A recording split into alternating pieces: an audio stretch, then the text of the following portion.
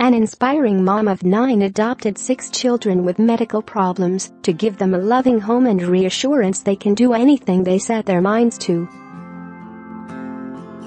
Hope Feliciano, 53, from Connecticut, says she has dreamed of adopting children since she was a child. She was married to her husband, Cesar, in 1988 when she was 23 years old, and they had 3 children together, but they still wished to adopt. In 2002 they began looking into foster care and learned of the opportunity to take in special needs children. After a difficult process they were able to foster their first child, Antonio, 16, and adopted him 3 years later in 2005. I personally have always wanted to adopt since I was a little girl. I love kids, I love babies, and I always hope to hopefully adopt, Hope said. Even when I grew up, got married, and had children of our own, I still wanted to adopt, and lo and behold, that's what we did. Our intentions initially were to do foster care and hopefully adopt a child through the foster care system. At this time, we resided in the state of Connecticut. My husband and I had to go to attend foster and adoption care classes. While taking the classes, I heard the instructor mention children with special needs in the foster care system. That just piqued my interest, because our own children had some medical issues. There aren't many medically complex foster homes in Connecticut where these children can go. We actually received a call about our first child before we finished our classes. Their first adopted child, Antonio, was born prematurely and suffered with mild narrowing of his airways and scoliosis. In 2006, they adopted their next child, Aubrey, 13, who was born with a condition called diaphragmatic hernia, a birth defect where there is an abnormal opening in the diaphragm.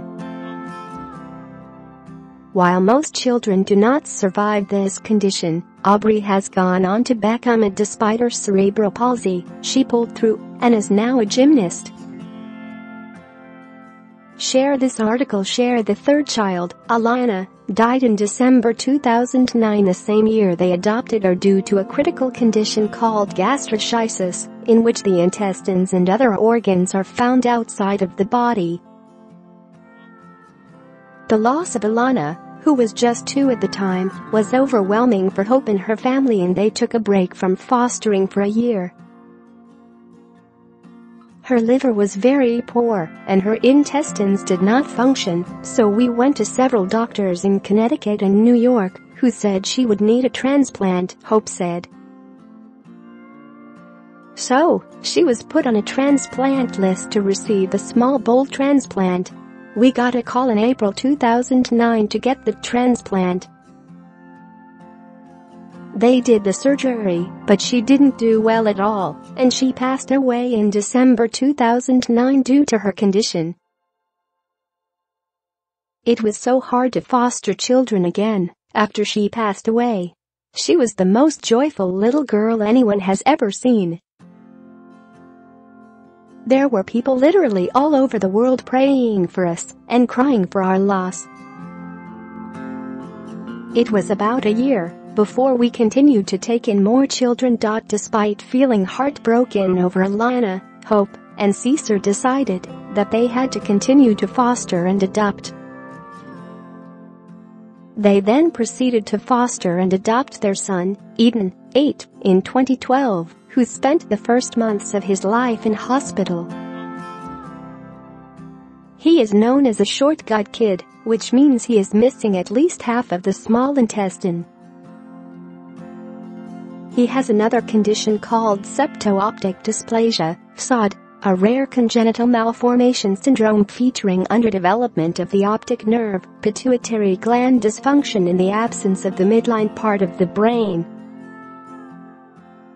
They then adopted Alec, 4, in 2016, who was born with caudal regression syndrome, also known as sacral agenesis, a congenital disorder in which there is an abnormal fetal development of the lower spine. He wears leg braces and has only one kidney due to his condition. Because of this, his urinary tract is not working, making him incontinent, which means he wears a nappy. They adopted their sixth child, 2-year-old Ava, last year. She was born with a rare condition called Mobius syndrome, which means she cannot blink or smile. Hope has 3 biological children: Ashley, 26, Aaron, 28, and Austin, 30, who were all born prematurely, resulting in various medical issues. Hope credits her biological daughter, Ashley, 26, for getting through the ups and downs of the adoption process and losing Alana. "We are a very close-knit family. We have a great support system. I don't know if we could have gotten through this without the support of our older children, people outside our home, and our church at the time. It was a big undertaking," Hope said. "We had other children in our home in between all of this. We had many foster kids come to our home, even kids who weren't sick. We even took in children in the middle of the night. Sometimes we would get a call from a social worker in the middle of the night, letting us know that the police had removed a child from their home. We would then take that child in, and then the next day, the social worker would come and take the child to another foster home.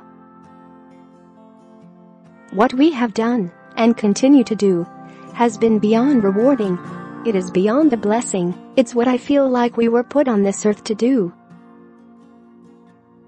Our children know that they're adopted. The courts had terminated the parental right, but if they ever want to seek out their families when they're 18 years of age, I will be there for them. We have always been open about their adoption. They have a right to know where they come from and why they ended up here. Before we would take a child, we talked about it first with our children and discussed how they would feel about it.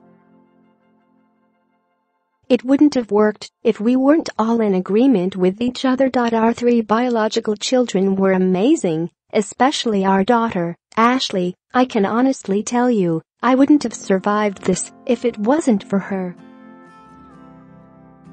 During Alana's hospital stay in New York, our daughter, Ashley, who was a senior at the time, took care of Antonio and Aubrey in my absence along with my husband. It was a very disruptive time in our lives. Ashley is the most wonderful young lady a mother could ever want. She just did whatever she needed to do without us asking. She would never have changed her role in all of this. The older boys did their part also, and were there when needed. Their supportive care of the adopted children was beyond helpful. If you choose to do foster and adoptive care, you have to do it as a family. If you already have a family, you have to make sure that the whole family agrees to it. It's a big undertaking. There's ups and downs. You just have to be prepared, and you need to have a support system. You can't do this by yourself.